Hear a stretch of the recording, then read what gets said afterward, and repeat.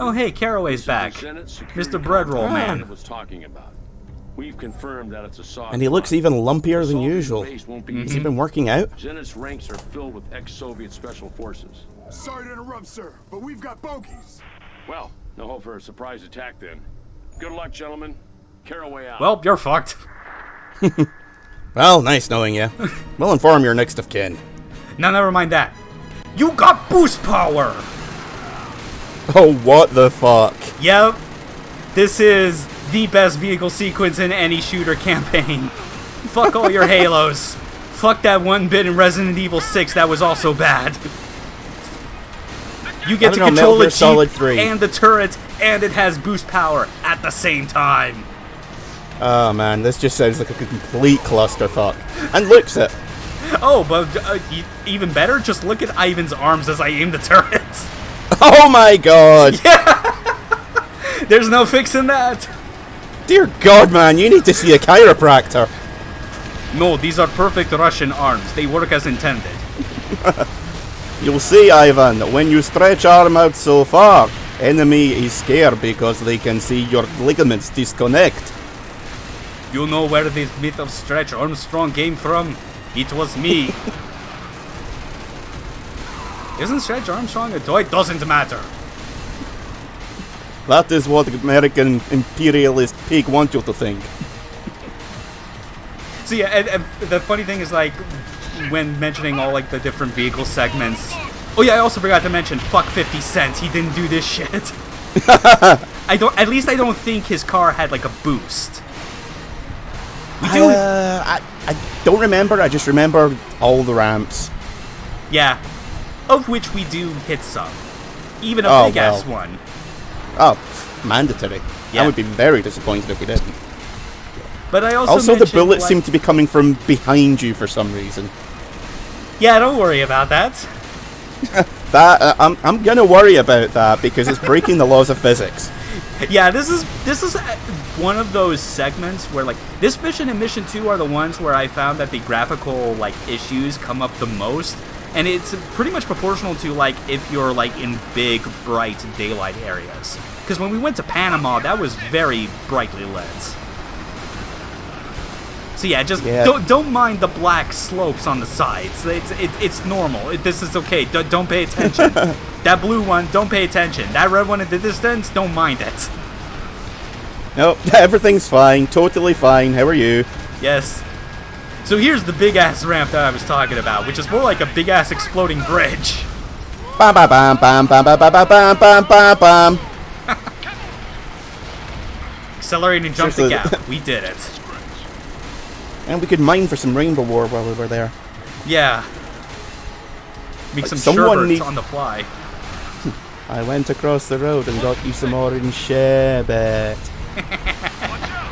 Had that stuck in my head for the last couple of days, and no idea why. Oh, Jesus. That was close. Keep it going, Ivan. Get in the tunnel. And that's it for this vehicle section. I think I can officially state that this is the best part of the game so far. It's up there. It's definitely up there. Also, I want to mention one thing as clarification for any of the RE6 apologists out there.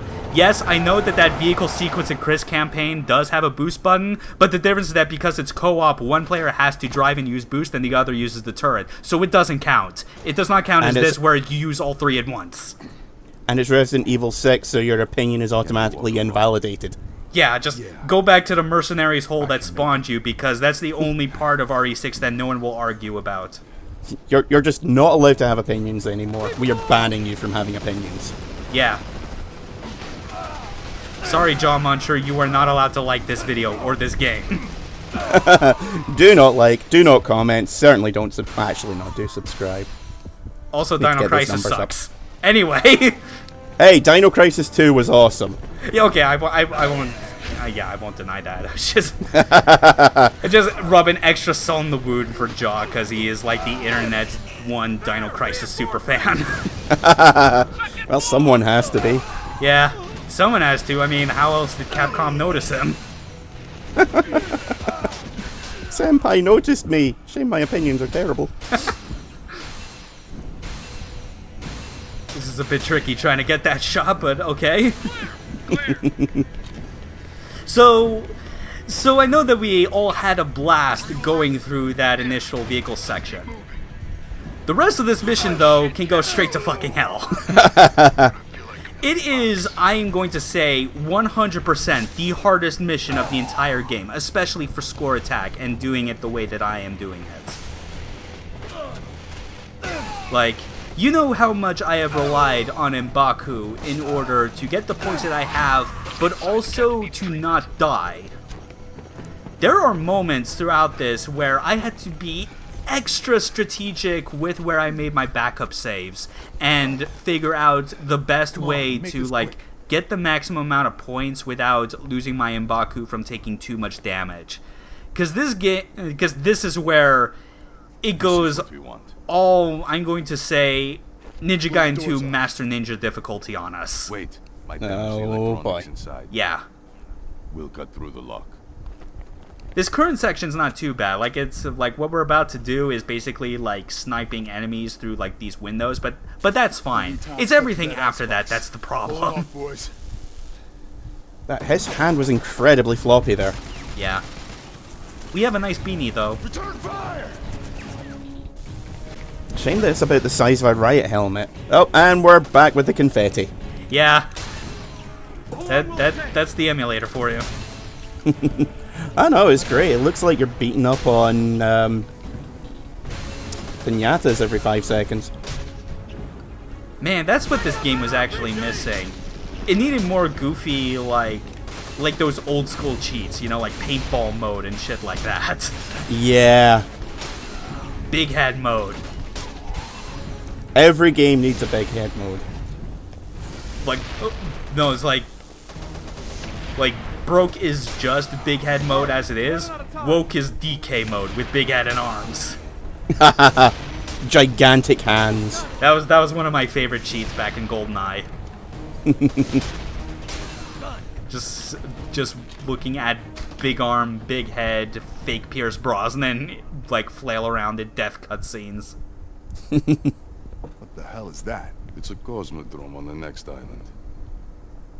Cosmodrome my ass. That's just the Soviet way to say ICBM launch site. Tomato. Major, we need transport to Milad brought. Russian is much more complicated language than people expect.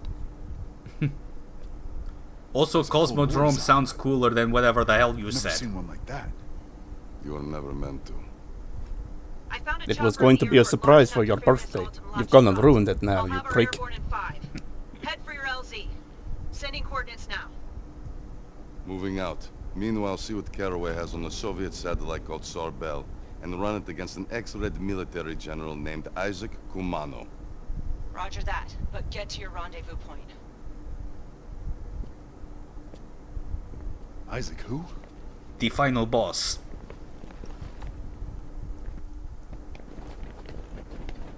Spoilers? I mean, it was eventually going to be the case. I mean, admittedly, I thought Big Mouse was going to be the final boss because he's the most striking design, but... No, but I mean, like, you saw him at the beginning of the game when the satellites were blowing up. Oh, that douchebag. Yeah. I thought he was just, like, generic dude. No. We also saw him in the flashback with C4 as a kid. Yeah, I was just too busy being creeped out by the implications. That's I mean, I know you mean creepy sex implications, but there's also the other bad implication of the fact that Ivan was training a child soldier. Well, you know, first one, then the other. True. I can care about both, you know, it's just one takes precedence. Yeah. Admittedly, like, I am weirdly dense on these sort of things, so I didn't even, like, think of it, like, as that. I only saw it as, like, oh, he's just training a child soldier. Yeah, no, it's like they blatantly set those two up as having romantic tension. It's like, dude, you knew her when you were 29. She was 10. Not cool. Yeah. So and you've not even made Chinatown. What is wrong with you, Roman Polanski? Oh, yeah, that's a pull. So now we're placing C4 charges on these ICBMs. And once we do that, and this door opens, that's when the real bullshit starts. Oh, that's when the bullshit starts. Oh yeah, because once we turn the corner, after triggering Enbaku, see what's in the distance? Oh boy. Yeah, and it's not one, and not two, as you might see. There are 4 of these motherfuckers just raining lead on you. Oh, fuck right off with that bullshit. This is like, if you don't have Enbaku, you have to, like, I feel, exclusively just hang back, use cover, and shoot your bullets. And even if you have Enbaku, you still have to hang back and soften them up as best you can with bullets, and then go in for the melee kills on at least one. Because sometimes it's like, they are dealing damage to you at the same rate that you deal damage to them, so it's basically the one thing you have to do to, like, keep your Enbaku gauge at a standstill. I'm sure there's a couple of bits in Gears of War that are just like this, but I'm drawing a blank right now. Yeah. Admittedly, it's like, if you were really good, like, again, going back to Iconoclast, he did, like, do a particular strat where he lured them behind one of, like, the shipping containers, and, like, isolated one at a time to do it that way, but, like, it also takes, I'd say, a lot longer to do. But I decided to do it this way just so I could, like, chain my Enbaku into this section and get all these headshots. And oh yeah, I actually forgot to, like, mention with this is that I think there's also, like, another this is actually, I think, like, the one mission in which I actively dropped the shotgun out of my loadout, because not only do I need the sniper rifle for these, like, headshot bonuses, but I also need the heavy machine gun because of those heavy bastards. Like, also, shotgun is not good for this. This is the one mission where I say it's the exception. Also, did the auto-aim for a second there target the head lying on the ground rather than the guy behind it? I believe it did. Nice! I love it when stupid shit like that happens in games. Yeah. It's still not as good as that one bit in the Big Mouse fight where we just shot the dude's head off and it still tracked it flying across the room. Whee! Clonk. Yeah. So that was the first of the 2 really bad parts of this level. What happened? We get a little interim fight where we are actually going to get introduced to a new enemy type that is mildly more annoying, but, like, still manageable. I believe you made mention to the frogs a few videos back, and it's going to be more apparent here. Yeah.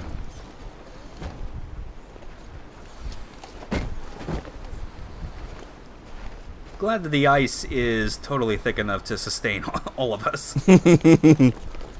Especially considering the 3/4 of the team are wearing heavy mechs. Yeah, just... And Ivan doesn't even need to do that. Like, he can make the same drops that they do, but without their gear. Again, proving that he is a perfect Russian man. In Russia, you get born with power armor on inside. Where are they? Take cover! No visual on Tango. I can't see him! Maybe if you looked up. Maybe if someone turned the contrast down. Nah, sorry, that's an emulator issue. That's really all, like, that's the best you can worry about. But yeah, we have stealth camouflage soldiers who are women. There's your frog comparison. Yeah. This is the Ludmilla unit. Like, do you remember in the flashback cutscene of Mission 2, where, like, Ivan, like, betrays the Sod? And, like, there was that Russian girl that was like, what? He's a deserter, shoot him. Vaguely. Yeah, she's the one that is, like, the leader of these female soldiers. Stealth camo is their deal. Guessing she's going to be our boss for this chapter as well. No, not this chapter, actually. Oh, the final, no, like, if you want to be, like, real smarmy, like, the real boss fight of this chapter is the final combat encounter we're about to get into. Because it's a fucking doozy.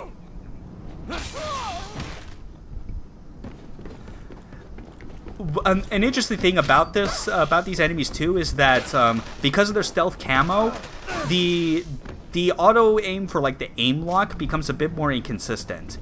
You can make it more reliable if you actually like do something to like deal damage to them, or if they're actively attacking because their positions are then known. They might be here. There they are. So here's the final encounter. In an environment where I would say that this would be one of the best in the game, because there's like the two, like, there's like the upper and bottom layers. But this is like just a nightmare. I don't know why, but for some reason the throat-slitting animation just feels really gratuitous. Yeah. But that just only happens because the Ludmilla unit's melee weapons are knives only, so and that's the kill that Ivan always does when he steals their knife. Yeah. I don't know, it just seems a bit kind of icky. Yeah. I mean, it's also pretty gratuitous to like take one of their grenades, cook it, shove it to like down like their back neck hole, and like leave them to just scream as they're about to explode.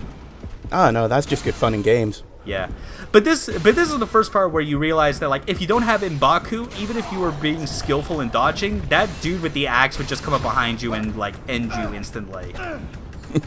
This is the other area where we get like a whole lot of the heavy dudes. And I just like expend so much of my bullets to try and like down these guys. Sometimes I half of them right into his crotch. Yeah, and sometimes I shoot them a bit too much because the bullets end up killing them before I do the melee kill, which means I lose a few extra points, but who cares? Yeah, survival's a bit more important. Yeah, this is like, if you're trying to get the optimal score, this is why it's the hardest. Because you're struggling to figure out like what's the best way to get them while still surviving. And I'm doing absolutely everything I can to keep my Enbaku gauge up. And I'm doing a pretty good job. But as you'll find, there is one more enemy left in this that is like hard to find. And it's what ends up making me lose my Enbaku timer for the final wave. It's because there's one asshole up on that bridge, and she does not come down. Wow. That is some prime dickery. And what's worse is that whether she stays up there or not is random. I just got a bad cycle. And then 3 assholes just show up with chain guns, because why the fuck not? Two with chain guns, one with a chainsaw and one with an axe, so we got another 4 on our asses.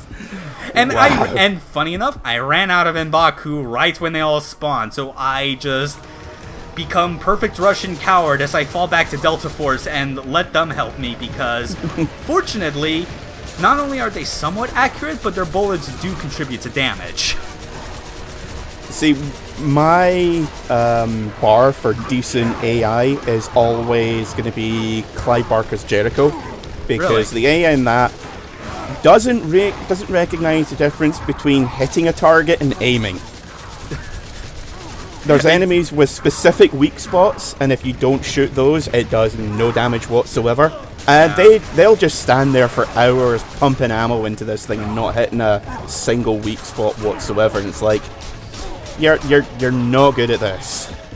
I would also like to say that like getting up to high ground when you're at this wave is actually futile, because you realize very quickly that there's less cover on the high ground, and that means those heavy gunners will just always hit you.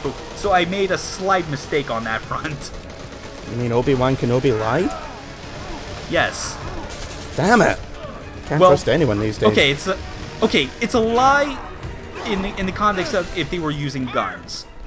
Because from a certain point of view. Because they weren't, and they were just using like dumb lightsaber bullshit. It was like, yeah, that doesn't make sense. But yeah, that's it. That's that. Fuck that sequence. We're out of the hardest level of the whole game. Yeah, that was not fun. Yeah. Oh wow. Yeah. And because of the specific saves I had to make, that meant there were fewer segments, and that meant a lot more time spent with the emulator running and causing the graphics to corrupt. Okay, what the hell is she doing away from the carrier? Because she was bringing the helicopter to ferry us over to the next island, but that blew up. She's the tactical support. She's supposed to be like 5 miles back from the front line. Yeah, but she's all that's left. Also, weren't there like a lot less of these guys earlier? Holy shit, you're right. Like, suddenly we have like 10 more guys. Well, yeah, because we all need them to die. That's the mission, man. Oh, fair point. Take my engineer. Get that For bird drama. here. That's my good luck piece. It's your own point. You'll need it more than I will. Are you sure? Also, you will only be able to use this in the cutscene that it's allowed for. Sorry. No real revolver for you. He's only okay then, I guess.